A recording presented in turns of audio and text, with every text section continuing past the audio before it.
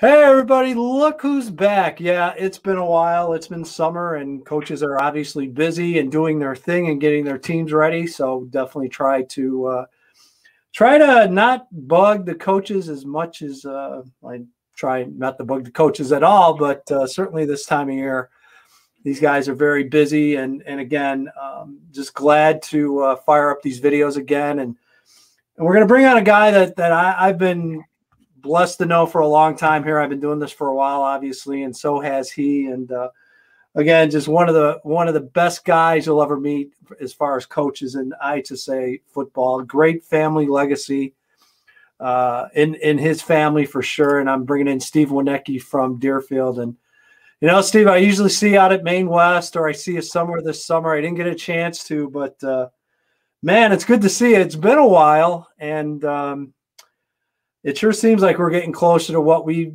used to call normal as far as well, first of all, thank you for that very gracious introduction. I appreciate it. It's been a while. It's good to see you. We usually cross paths sometime in the summer. Yeah. But like you said, it's been a busy summer. It's been really like truncated, and there's just putting a lot of stuff in a short period of time. So I appreciate having some time to talk to you. So a lot of the talk in the early concern was, okay, so we're going to have this weird 6-week spring season, and then we're going to have to turn around right away, and for the most part right away, and start getting ready for another football season. How have you approached that, Steve? You certainly are a program that has multiple sport athletes, and you've had, for as long as I remember you coaching Deerfield. Right. How have you been able to manage that? Is it a concern in the back of your mind as far as, getting your work in, but not trying to overdo it, while also allowing your multi-sport athletes to continue to be multi-sport? How have you managed it? Well, I think the first thing we did is when the spring season ended in April, the end of April, we told our players, we don't want to see you for April and May. Excuse me, for May and June. Go do your other sports. We'll have lifting programs and all that, but we want you to go do your other things, do your other sports, get away from us, because we're doing stuff, as we talked about last year, we're doing stuff all during the pandemic, and not just the players, the coaches. So it was real important that they took some time off, got away, and we kind of used our spring season almost like spring ball. So when we started our camp back in July, it was almost like we picked up like right after the week we played Glenbrook North. We just kind of jumped back into it. And it was very refreshing for our kids. It was refreshing for the coaches. So far, everybody's been healthy, knock on wood. It's been going really well. Do people realize, you mentioned your assistant coaches, and this is something I've had discussions with other head coaches as well. Every year your assistant coaches make sacrifices, but do people, and most people, even realize or recognize what a lot of these assistant coaches on your staff and others had to deal with during this pandemic? I mean, just all of a sudden we're throwing a new season at them. I know a lot of these assistant coaches coach other sports, and just talk about just dealing with that and people just not understanding what these guys really had to put up with. Right. That was the challenge, because we have three coaches on the football staff coach baseball. So they were, one day they'd be at football, next day they'd be at baseball. We were working, we'd play on Friday nights, and then they would go coach their baseball on Saturday. And it was tough, but we're blessed at Deerfield with this great assistants, and more importantly, great wives behind them, great families behind them that support them. And I think that's very important too, is that I've kind of evolved as a coach, that I want to make sure that my assistants, when they're at Deerfield, they're there, but when they're gone, I want them to be with their families. Yeah. I've moved away from having Sunday meetings with the staff, because, with huddle and everything, we could do things remotely. And we were doing that even before the pandemic, is that, and I think that's why we get our assistants at Deerfield, they put a lot of time and they appreciate it, because I want them to have that family time. Yeah, it's interesting, and that was the feedback I've gotten from a lot of other head coaches, that it's been a lot to juggle, but again, just the unsung heroes, without a doubt, those assistant coaches that keep things rolling. I mean, the last couple of years, your program's on a roll, Steve. I mean, you come off in 19, you make it to the semifinals. Last spring, you go 5-1, and you got to feel good about what you got coming back again for this fall. We're excited. You're right. The last couple of seasons have been fantastic, and our culture has had a chance to just continue to build and get better. And those kids that were sophomores on that semifinal team, a lot of kids that played are seniors this year. And it just, success, breeds success. And we have one of the largest freshman classes playing football in probably the last 15, 20 years at Deerfield High School. And our program, you start looking at other programs that are either stagnant or declining. Our numbers are growing at Deerfield. Wow. And it's because of, success, but it's also because of the great experience that the kids are having. So they see, and moms and dads are talking about, hey, this is a great thing. You need to do this. So it's been good. But now the thing is, we just got to keep it rolling. It's easy. I shouldn't say it's easy. Once you get there, that's great. But now when that target's more on your back and things, we have to sustain it. Yeah. We have to work on sustaining it. Before we get into this year's team, and we'll get into some personnel I definitely want to talk about that you've got coming back. What did you learn from the pandemic? And I know that's a really vague question, but you're a guy that you learn from experience, and that's how you get better and improve. I mean, were there takeaways from the spring season, whether on the field, off the field, your approach? What were the lessons that hopefully you were able to take away from this entire spring and pandemic? Well, the first one, I don't know if it just really reiterated with me how important it is to be connected with kids, to know what's going on in their lives, to make sure you're meeting with them, because they're kids. We see them playing on the field and how exciting it is, but they're 16, 17 year, 18-year-old kids, and stay connected with them and make sure their social emotional health is good, and make sure that they're tuned, they have somebody in their lives. And then football wise, I went back to, something you talk about with my football legacy, something that my dad taught me was, the KISS theory, keep it simple, stupid.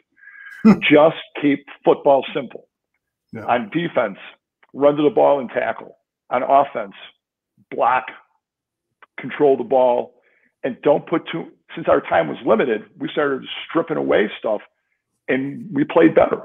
And I think that's the big one, is just learning how to be a more efficient coaching staff. And let's face it, because of the circumstances, you almost had to go back to basics with the limited amount of time you had with your team to prepare. I mean, I think the teams that didn't or weren't able to do that probably didn't have much success. And again, that's a tribute to you and your staff to be able to figure that out. And you're right. It's amazing how you go back. You mentioned your dad and all the great teams he was involved with and coached. And I guess the point I'm trying to make, Steve, you're always learning. You're always reading up and trying to get better. Excuse me. And no matter what a terrible situation the pandemic was and how that affected so many hundreds of millions of people, you need to have that mindset that you're going to get something positive out of it, that you're going to get something where you're going to get better out of this. And, so I'd say that would be the two things there. So 22 years head coach at Deerfield, correct? Yep. I've got you at 126 and 89 overall. That's pretty close. Yeah. Okay. Okay. We'll go a few wins, losses, whatever way you want to go. No, that's it's and the reason I ask this is because we've already seen it after the spring season. You've got a good amount of experience and a good amount of time in Deerfield. Steve, a lot of guys in your position from a tenure standpoint and everything else, a lot of guys backed out after this, having to go through this ordeal. Right. Did that ever cross your mind? Is it something that maybe you looked at your coaching career and, wow, this has really changed my priorities, and maybe this is going to end earlier than I thought originally? Or fill us in, because you're a guy that's certainly in that range where I can see you definitely taking a little bit harder look at a thought maybe now that you would have never thought would have come up, as far as, seeing let's say the end of a great coaching career.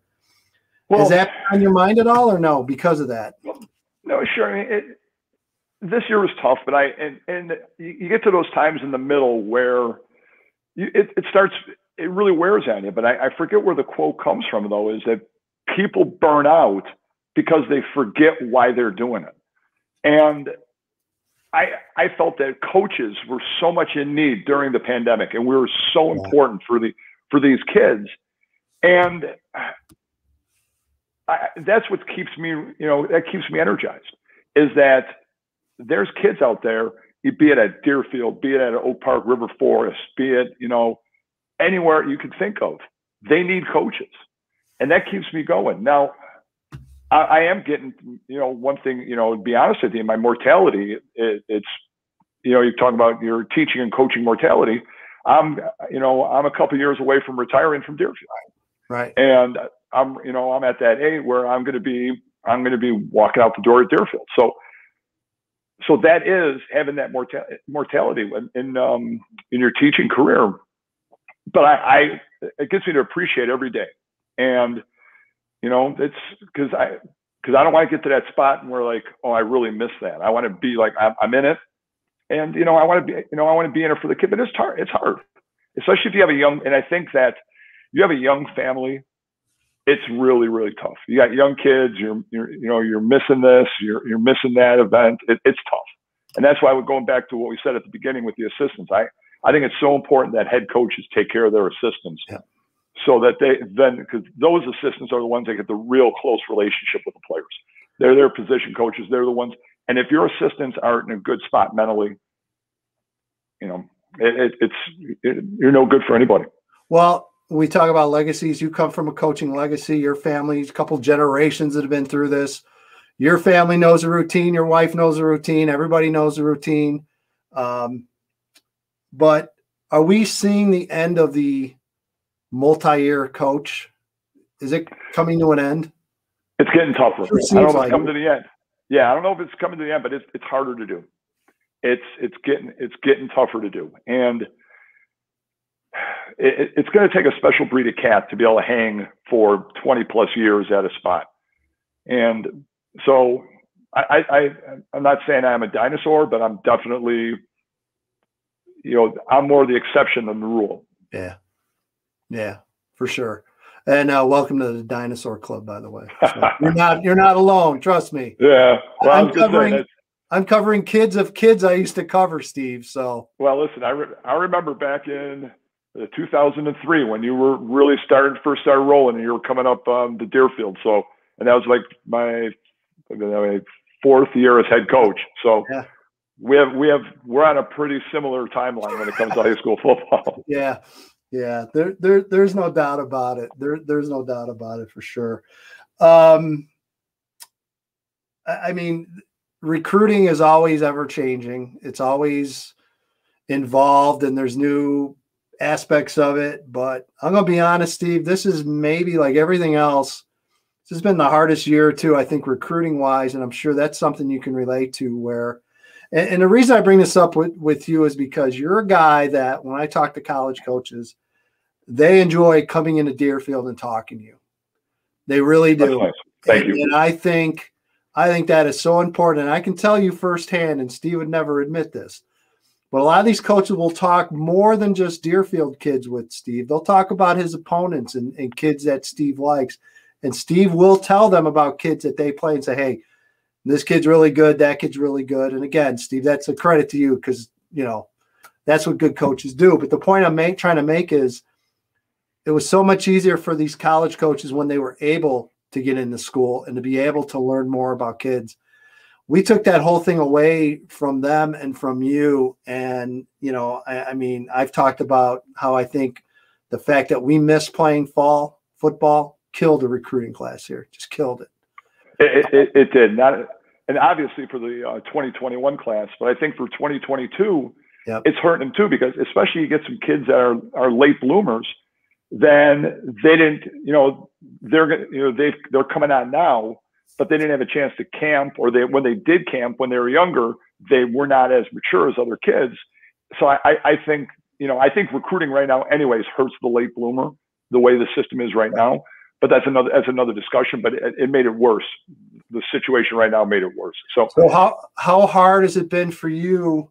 I mean, obviously your 22s are seniors now, but your 21s, just to find a home for these kids. And we're not talking scholarship. We're just trying to find opportunities for your kids. Even that has become so much different. So how difficult was that for you? You just had to keep beating the bushes, and kind of what you said at the beginning of this part. That's why you have why you have great relationships with college coaches, so you can get on the phone and say, hey, you got a spot, this kid can play, this kid's been overlooked, and like you said, do it for other kids. It's when one kid has success at Glenbrook North, coming out, then it's good for the entire state. So you just got to, and besides, I like sitting down with coaches and talking ball. Yeah. But besides that, it's good to have those relationships where you can then pick that phone up and say, hey, take a look at this kid. Yeah, it's and I think unfortunately, Steve, because of we can talk about the transfer portal, the impact that had, the extra COVID year that college players received. Right. People don't realize, I think, that COVID year is going to be a 4-year cycle before that gets out of the system, meaning that is going to take scholarship and opportunities away for the next 4 years in classes. You hit it on the head. That's the one that people don't realize, right, is that having a kid that can get an extra year and end up taking a scholarship spot. And if that kid wants to stay wherever and then go to the transfer portal, you'll have a 22, 23-year-old kid competing with an 18, 19-year-old kid. And if you're in a program that you want to win right now, which everybody is in college, it's going to hurt that class. So I think what you said is right. It's going to take 4 or 5 years for this to shake out. Yeah. And and you talk with kids and you talk to your parents and get your kids prepared for the process. What do parents need to know? What are they missing, or what aren't you seeing that you would like to see more often? Now, I would mention academics, but you're fortunate. You're in a great school district, and a lot of your kids that come out of that program are really strong academically. Maybe that is it, but what area or two that maybe the parents and the prospects out there can focus on to better their chances? Well, the one I would say is you got to remember it's a marathon, not a sprint. That it might not happen right away, and you just need to keep getting yourself out there and keep getting video out there, having your head coach help you get video out there. And don't be afraid of saturating the market, and also be ready to be told, hey, maybe not this year. This is not a good fit for you. But there is going to be a place for you to play football if you want to play football. But I always tell my players at the very end, you better make sure that wherever you're going to go to play, if you never play another down of football, are you going to be happy there? And you have to go in with that mindset. But I would say the biggest piece of advice would be patient. It's because like I just said, is that you get kids that are getting offers at if they're freshmen and sophomores. If you're a late bloomer, it's frustrating, but there's going to be a place for you. Yeah. And if you need to get a good fit, and then that's what I'll say is like this. I know this coach; he's going to take care of you. Give us some time. Awesome. Let's get into your team for 2021. 14 returning starters, 8 on offense. That's one heck of a place to start, Steve. It is. We're going to offensively. We're bringing a lot of kids back.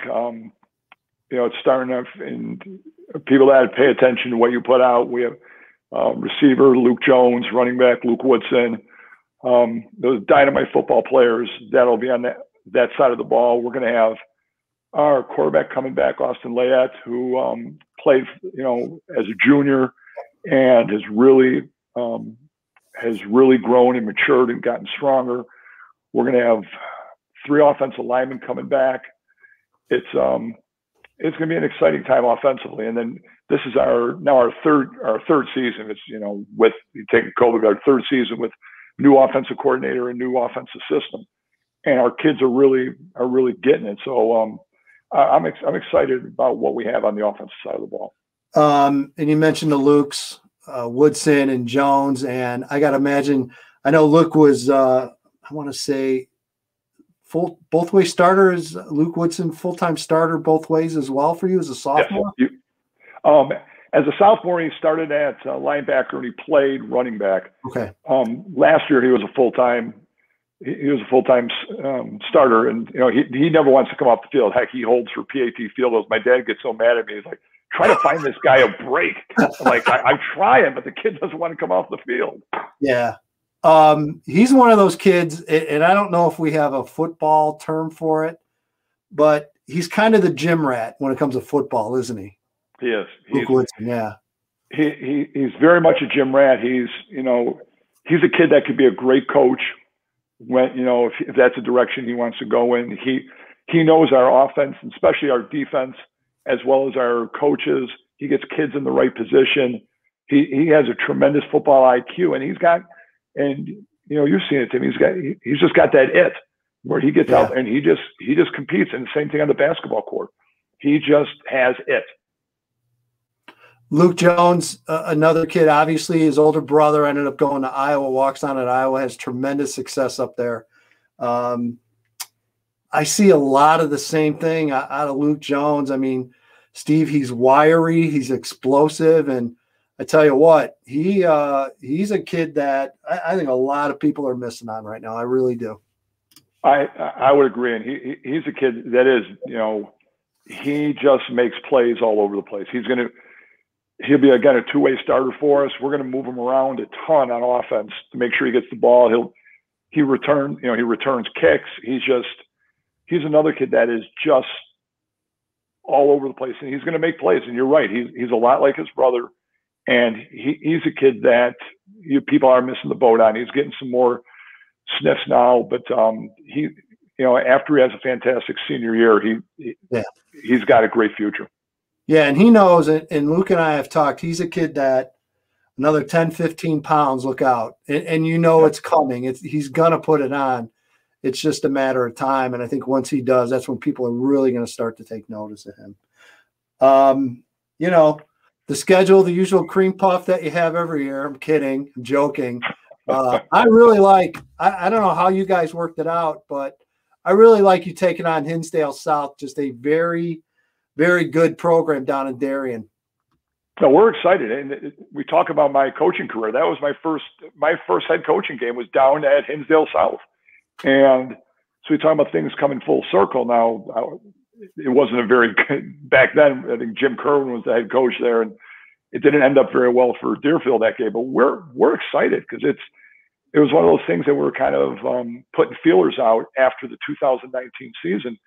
And it worked out, and we're really excited to head down there. It's a great program. Been following them, a lot on social media. I know they have a lineman who's pretty good. Yeah. I saw that you watched them a little bit at a 7-on-7 a couple weeks ago. I think at LT. They were good. I mean, we're excited. It's going to be a great opportunity. The schedule, I mean, the conference itself always tough. I mean. You think of the Maine West, and you think of Maine West, and like Vernon Hills is another, in Highland Park, and again, nothing easy. And I just think that having that experience on both sides of the ball, I got to imagine that just helps when your schedule's probably as strong as it's been in a while. Just having those veterans will definitely pay off, hopefully. It does, and then it's going to pay off. And the nice thing that the CSL has done with the MSL, we have those two crossovers with the MSL. Love it. So before our conference, we're playing Rolling Meadows and Schaumburg, two also strong programs. And it's going to, not only is it going to help us out for the conference, but then like one of the big things that helped us out in 2019, we had almost the same exact schedule.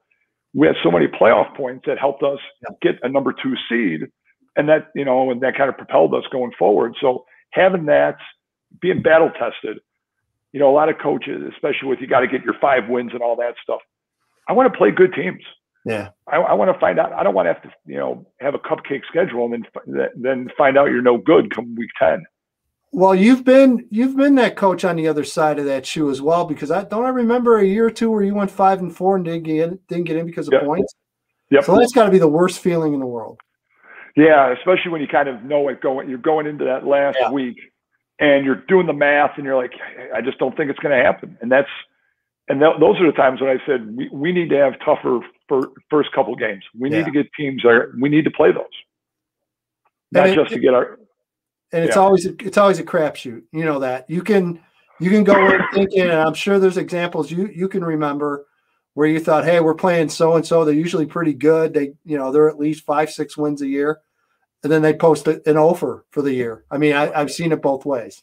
Well, we've talked about that. We're still dealing with kids, and there's very few programs that continually can just will be churning it out. When you're dealing with high school kids, you're right. You don't know what you're going to get. I mean, it's the same thing with Deerfield. I mean, but we want to, our goal, like you said, is just to continue to have that level of success that we've been having.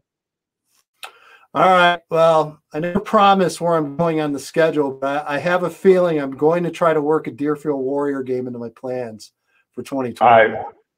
That would be fantastic. We'd love to see you. Make sure you got to now. If you're going to come up, I do need a favor from you. Okay. You need to be a home game because our booster club we got ourselves a brand new spanking video board that is awesome. up. It's almost like we laugh. It's almost like something for Friday Night Lights that Buddy Garrity bought for it. It's perfect. It's right up really my alley. Exactly. So if you come up, please make it a home game. We'll get your face up on the big screen. And I will sell the heck out of that video board. There's no doubt about it. Nothing better than XS. I love it. That's right. The best. It's the best. Steve, I appreciate it. Thanks for taking time. Wish you the best of luck. And I'm pretty confident I'm going to come see you this season. Feeling good. That's awesome. We'd love to have you. Thanks for the time. We really appreciate it, Tim. All right. Steve Winiecki from Deerfield joining us.